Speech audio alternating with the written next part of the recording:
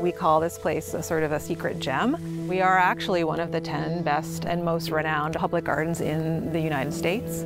Bloedel Reserve opened to the public in the late 80s. It was a private residence, a private estate, and the Prentice and Virginia Bloedel lived here with their children for 30 years. He hired different landscape architects and landscape designers to help him and his wife sculpt this land, which is 140 acres of native forest here on Bainbridge Island, into a curated series of gardens that flow through the property.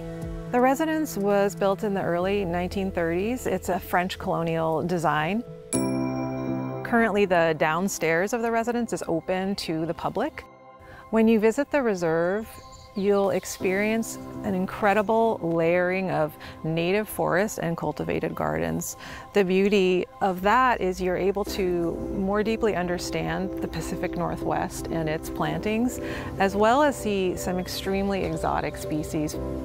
The moss garden is one of very few completely devoted to the species of mosses. And so our moss garden was cultivated from scratch out of the native forest by planting thousands of Irish moss plugs. We have hundreds of other species of moss there, and we carefully weed and cultivate that area to remove any other types of plantings that might interfere with the moss. So you're left with this almost a Jurassic quality of passing through very aged woods and moss-covered stones and logs. It's a very peaceful area.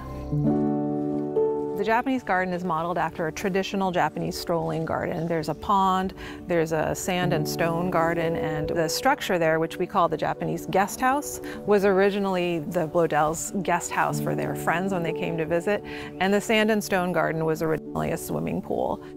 The reflection pool is probably the most formal of our gardens here at the reserve. It was designed to feel like you're in a room. So it's a long rectangular space that's surrounded by a very formal yew hedge. And then the pool itself reflects the sky. Visitors are completely awed by Bloedel Reserve.